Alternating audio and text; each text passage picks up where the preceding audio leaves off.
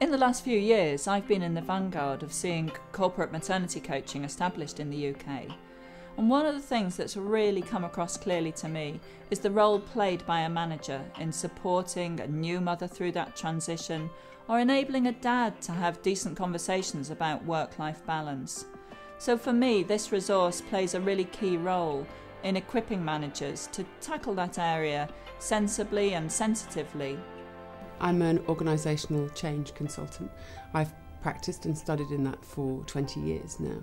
That means really helping organisations look at how they shift their culture, their practice, and to make progress and achieve the things that they're looking to do. So a whole range of different things. My particular interest in this whole area of parenting and flexible working, I suppose, was really sparked by my own personal transition. Decided to have children in my early 40s.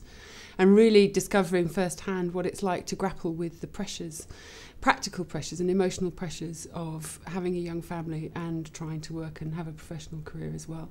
I have 2 sons myself, so for me, knowing that the year in which I was a mother of 2 the first time was one of the most challenging years for me, really, the whole balancing act and juggling. So I know firsthand about the challenge that entails. And I'm passionate about thinking that it's possible to be committed to both work and family and to do well at both.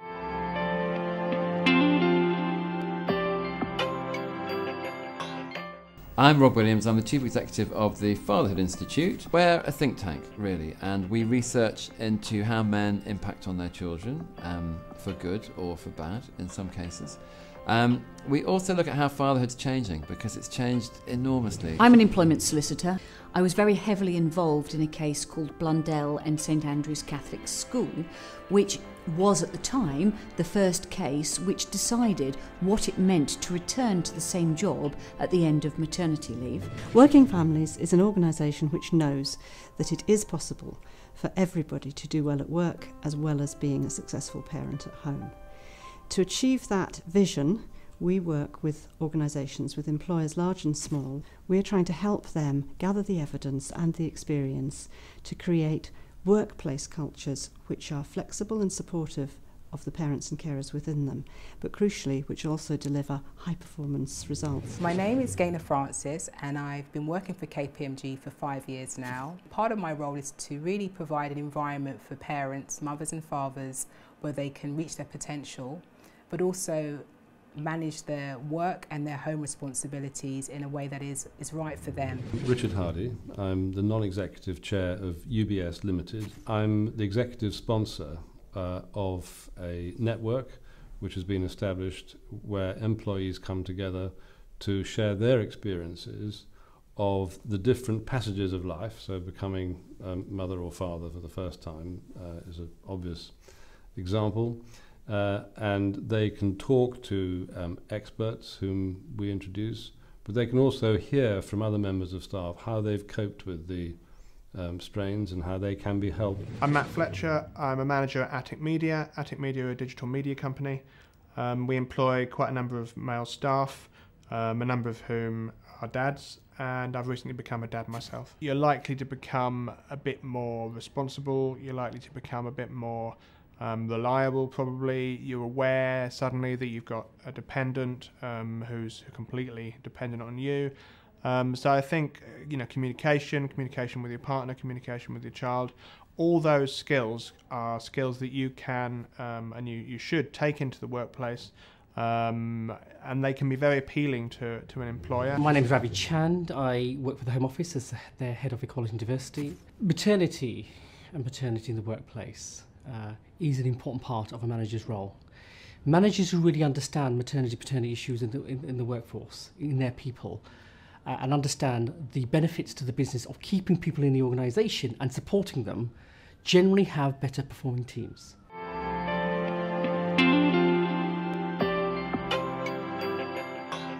So what's the business case for managing maternity and paternity well? Why does it matter?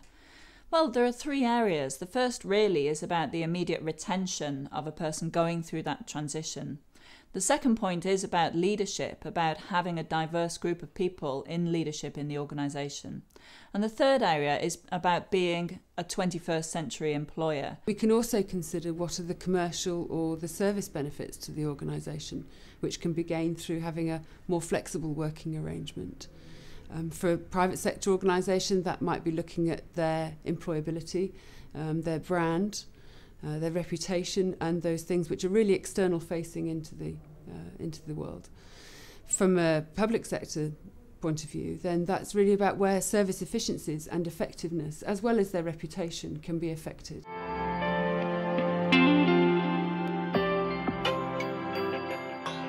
It's madness to carelessly lose someone when you needn't do so. Men will drift away. They won't tell you that they're stressed because of their home-life balance. They'll just go and get another job. There are real benefits to managers not having to retrain staff, not having to recruit new people and have the recruitment costs, which can be significant by bringing people in, where they fail to retain women, for example, who've had to take time out to have children. It's about ensuring that the person remains engaged while they're away from work on maternity leave or paternity leave. It's about ensuring that when they come back to work, they remain engaged and feel valued as an employee. It's about recognising that many people who are parents can be the most loyal and productive employees within a team once they've got some kind of family-friendly working. They're going to look to the employer for stability and for the long term. They're going to be in it for the long haul. And I think as an employer, you can really you can make the most of that, and you can reciprocate that loyalty by giving flexibility and giving a stable working environment and career development. And I think over time that can be a really mutually beneficial relationship between the employer and the dad.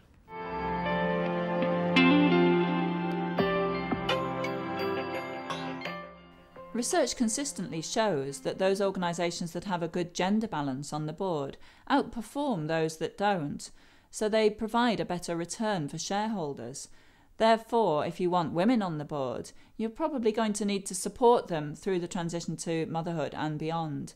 And equally, having dads on the board enables you to have people with a broader perspective than those who've had to focus narrowly on career and not have the kind of work-life balance that many fathers these days require. There is a hard-nosed issue here in the organisation about a financial benefit in retaining people, a financial benefit in keeping the corporate knowledge that people have developed over a period of time in the organisation, and not losing it sometimes to competitors, to other organisations, or completely from your industry. We invest a lot of time in training and in ensuring that staff are in the right slot in the organisation and have a good career path. And so to disrupt that would clearly be a waste of resources, a waste of effort. There are direct performance gains for the business. So it's really important to think about mothers and fathers, and indeed carers more widely in your organisation, and make sure that you're building the kind of supportive and inclusive culture that will enable them to give of their best to you.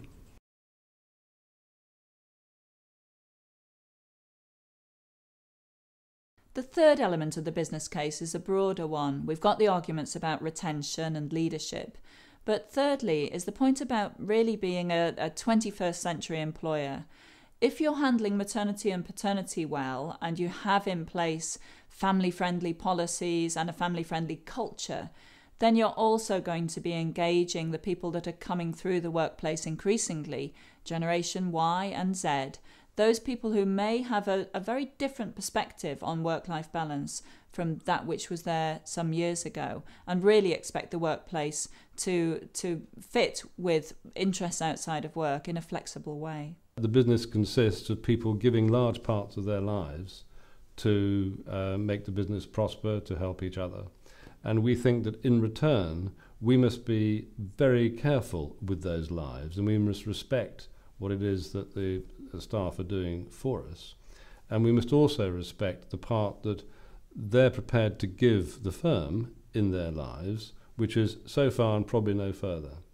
And so I think that all of that gives the question of maternity and paternity a rather higher aspiration as far as the firm is concerned than the more practical, obvious points. When you enable your people to feel that you trust them, when you create working cultures which are flexible, where people have autonomy and control, there is a direct relation there to their engagement, i.e. how committed they feel to you and to the job in hand. And then there's a direct correlation from engagement to high performance. So it's a very straight line. Flexibility feeds straight into high performance, and the people who are most likely or most acutely to feel the need for flexibility are the mothers and fathers and other carers on your staff.